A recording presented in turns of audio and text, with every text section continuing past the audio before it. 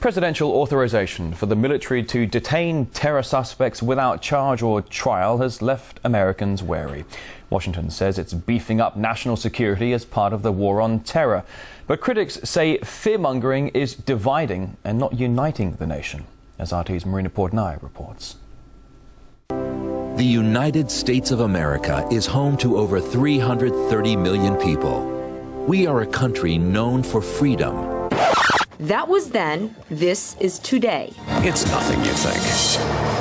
Can you be sure? Report suspicious activity to local authorities. The land of liberty is fast becoming known as the land of fear and suspicion. There are individuals in the United States who seek to carry out acts of terrorism. A post-9/11 slogan born in New York City has been adopted nationwide. Don't assume it was left by accident.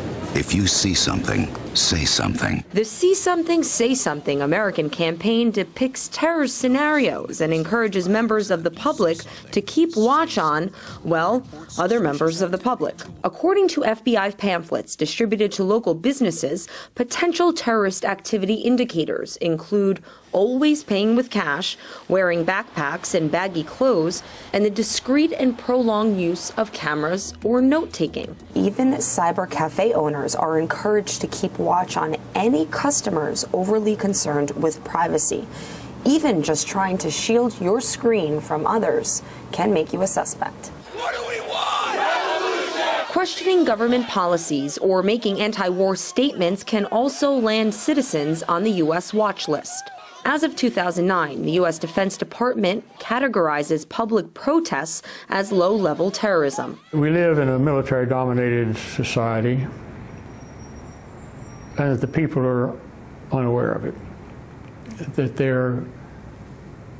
they see terrorism as a threat, you know, and 9/11 has created a level of fear that has been exploited and sustained. The NYPD under fire again for its intelligence gathering campaign involving Muslim Americans. An illegal surveillance scandal erupted in the Big Apple after police officers were caught spying on mosques and Muslim communities. According to the Associated Press, thousands were under surveillance with no evidence or even allegations of criminal behavior. We have to keep this country safe. This is a dangerous place. Many in the U.S. fear that with America's escalating definition of suspicious activity, the government's expanding powers remain the biggest threat to the people's security. Marina Portnaya, RT, New York.